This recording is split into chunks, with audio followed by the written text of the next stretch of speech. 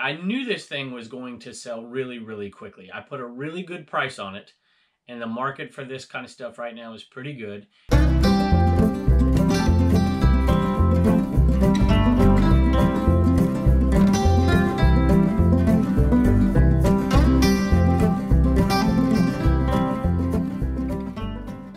Hello everybody, welcome back to Commonwealth Flipper. My name is Kevin and we are in the Commonwealth cabin. This is early Monday morning for me. I usually ship out on Sunday evening, but I had so many, I'm like, you know what? I'm going to divide it up because I don't have to go to school today. If you're new to the channel, I'm a high school history teacher and I'm back at school, kind of, sort of. I had a lot of questions about this lately, so I figured I'd answer it. I am back at school teaching, but I'm teaching virtually. So the teachers are going in, but the students aren't right now, which is a whole new world for me, and I'm learning a lot of new things that take up a little bit of time, but I didn't have to go to school today, so I'm pretty happy about that because it means I can get in here, which is really where I love to be, selling things and shipping things and making a little bit of money. And I sold one thing today. I knew this thing was going to sell really, really quickly. I put a really good price on it, and the market for this kind of stuff right now is pretty good. And the reason I put a good price on it is because I thought a viewer would want this after watching it on the Commonwealth Picker channel just a couple of days ago. And that's exactly what happened, and I'm happy with who got it. I'm going to show you in just a minute what it is and who bought it. But before we do that, let's take a look at what else sold. All right, first two I pulled out. I have them stashed up here. I have tons of these things. So Twisted Radio Waves. This is Jerry Garcia, Dr. Demento. It's a series of songs and interviews from, I don't know what year the heck it was. Maybe some of y'all know out there, but they'd have an interview, and then they'd have a song and an interview and a song and an interview and a song. I bought these at the Goodwill. I bought 1,000 of them. The boxes were $500 a piece, and they were trying to sell them for 99 cents a piece. And I went to the manager, and I was like, hey, you know, I'll buy the whole box. I'll buy both boxes if you give me a price. And he said, how about $5 for each box? And I said, sold. So I got 1,000 of these for 10 bucks. And it has taken a long time to sell a bunch of them off. A lot of times viewers will buy this. I don't think this is a viewer, but we have them. I'm selling them by twos because they're just a little bit more likely to sell. They're kind of tough sellers, to be honest with you, but they sell for $8.95. Free shipping on these, but you know, the most we'll pay is about $2.80. And I have a lot of people ask me, you know, why in the world are you selling this stuff that's not making you any money? So there's a lot of reasons why I sell some of the things I sell. Some of them aren't good reasons. Some of them are some issues I think that I have. But this one is not. This one's not going to fall under that category. This is definitely worth it. But it is a good question to ask yourself.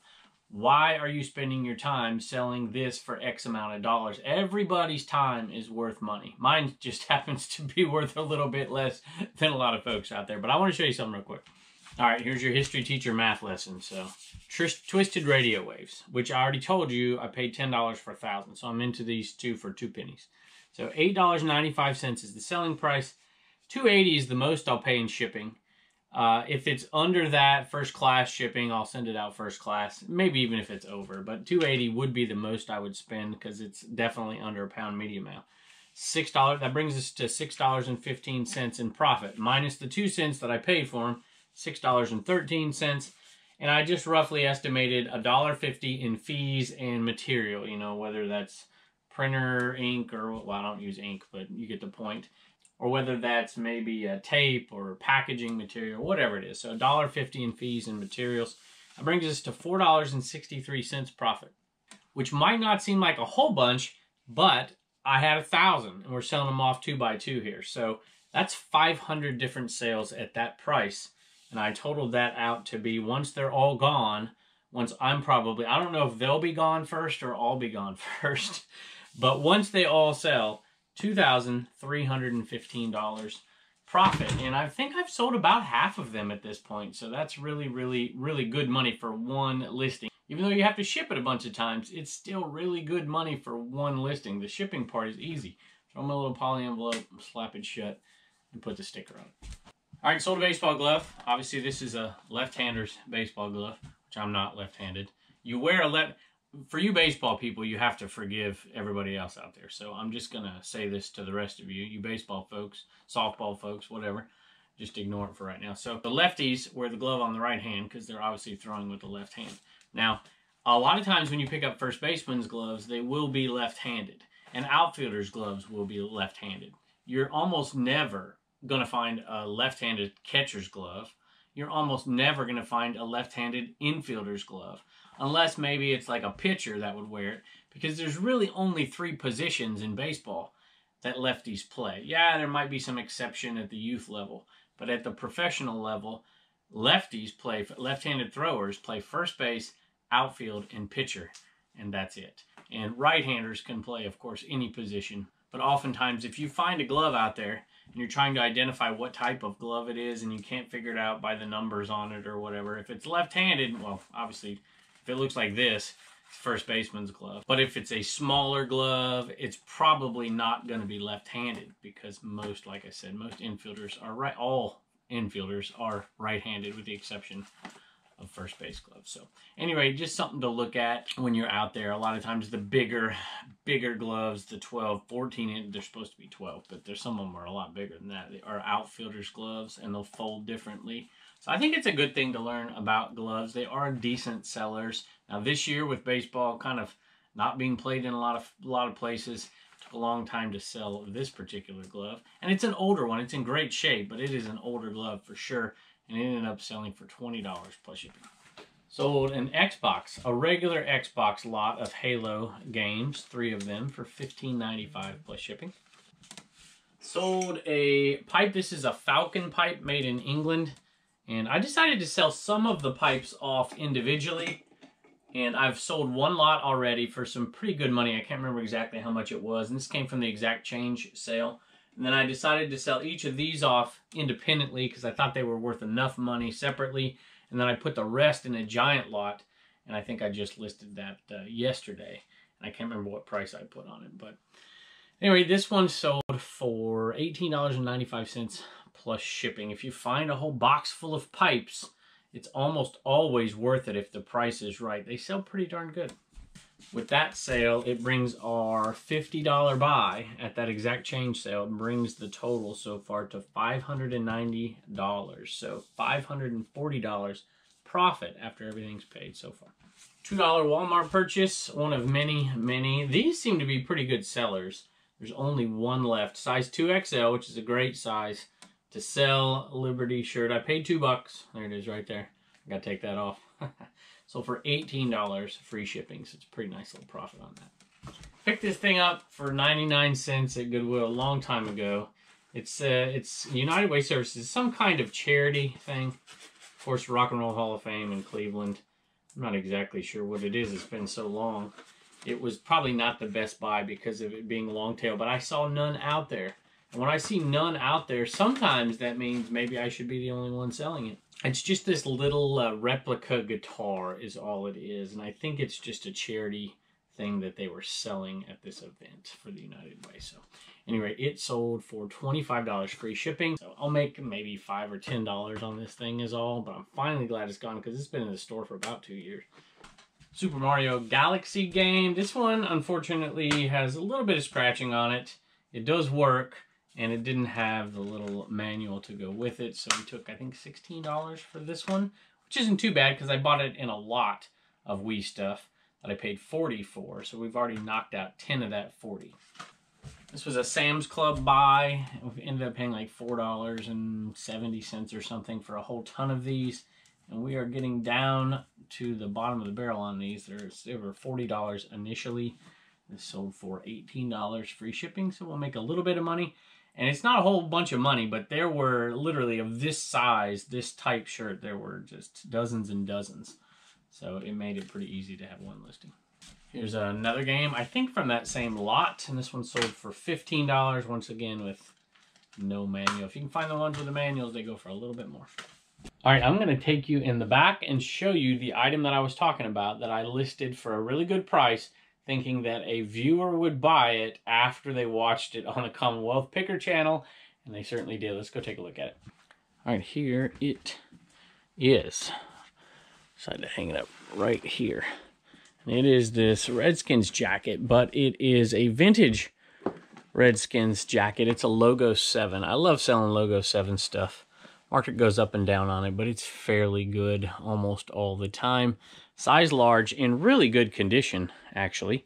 And I didn't see any comps out there for this particular one. There's some Logo 7 Redskin stuff that's selling, you know, 50 bucks or so. And maybe every once in a while a little bit more. But there are comps of other teams selling out there for pretty good prices. And this, of course, being the Redskins logo that everybody wants to grab right now before they can't grab it. Might make a difference a little bit. Here is the back, and of course the embroidery. It's in really good condition for those Redskins fans out there. Little Logo 7. Like I said, love selling that old stuff. So here's the deal. This was bought by a viewer, and I had other viewers who watched that show saying, hey, are you going to sell that? Are you going to sell it? It was already sold. Not long after that video aired, I think it was on Sunday, I had that thing sold, and I put a great price on it. I think I probably could have put $150 on that thing and eventually sold it. I put $100 on it, and I was thinking, you know, I'd like a viewer to get this thing, somebody who might want it, and that's exactly what happened. The Cap Guy bought it. So if you don't know the Cap Guy, here he is. It's all one word, the Cap Guy. And he did a little feature on our show one time. And he's a really nice guy. And this is Oklahoma. That's where this thing is headed. It's going to Oklahoma. And if you want it, you're going to have to talk to him now. And I think that that is a great investment. I think you watch the Cap Guy show. I bet you he will sell that thing for a little bit more than he bought it for sure. Because it is a nice one. And there are no comps that I've seen out there for that particular one. So that could be a situation where he might be able to maybe even, if the market demands, maybe even double his money. So anyway, if you haven't gone and checked out the Cap Guy, go ahead and check. He's not the Cap Guy, by the way. Go check him out.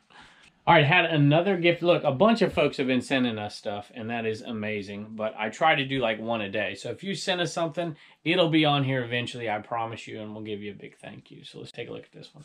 All right, so here it is. New Jersey plate, the historic plate, which means it goes on those antique vehicles. So American Truck Historical Society, and I will put that up in the back whenever I get stickers or business cards or something. I tend to put them up. I got to come up with a better system because with the heat and the AC back here, they don't want to stick too well. I've just been taping them, so we're gonna have to come up with a better system, but we'll put it right there.